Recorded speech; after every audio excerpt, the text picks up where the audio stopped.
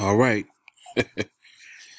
So, I'm already doing exactly what I'm trying my best not to do. I just took the second trade for Project 21 for the documentation of Project 21. And it's the same week. In fact, today is now Tuesday, September 24th, 2019.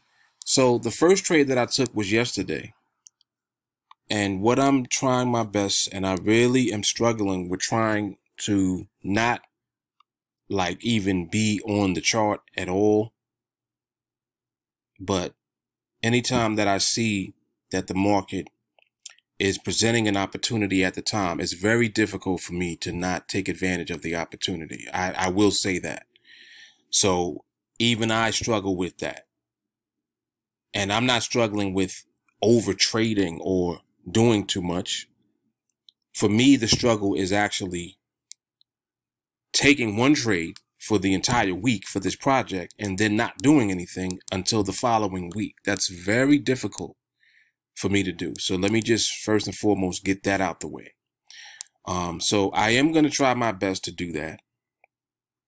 I think I literally have to log out completely out of this account that I'm using for Project 21.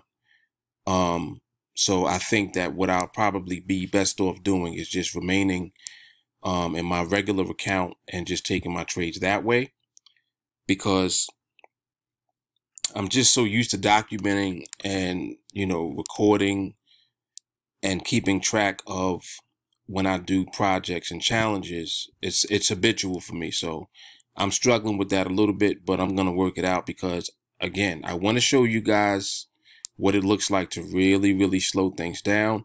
So yes, I'm struggling with slowing it down, even myself. But I'm going to commit to that because I want to do that for the sake of the people who are going to be watching this project, this video series. All right. So just off the bat, let me apologize. That's my bad. I mean, I'm literally apologizing for making money and being profitable, if you actually listen to what I'm saying. But again, I want to slow it down for the purpose of those of you out there that are following along, looking to actually train and get this skill, acquire this skill, and know what to do with it and know how to slow things down so that ultimately you can really speed up the process of putting yourself in position, because that's what is going to happen at the end, of the 21 trade period. If you're averaging one trade a week, it ends up being 21 weeks. So I'm looking to do that because I want to spread this out over time just to show you how to really slow things down and to put yourself, in position where you're not stressed out when you're trading. You can take your trade, be confident in scaling up the size of your contracts, be confident in pulling the trigger and taking the trade when the opportunity comes, being able to recognize the correct market environment, the right behavior that should be present when you take that trade. In other words, being able to recognize the right time to be in the market. Okay, so that's what this is about. That's what I do. I do that in my trading, and then that's what I'm teaching my students to do as well.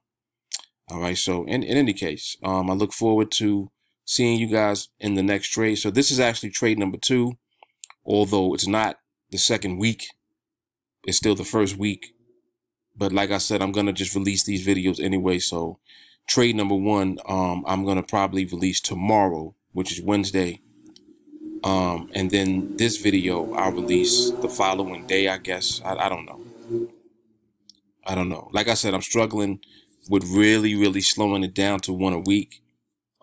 That's a little difficult for me because I'm so used to, when I get on the charts, just taking advantage of the opportunity when it comes. I'm very used to doing that. But in any case, I will see you guys on the next video, which will actually be trade number 3. So this represents trade number 2. This is Project 21. My name is Mark Fuller. This is Team Alliance. Stay tuned. I'll holla. Peace and love.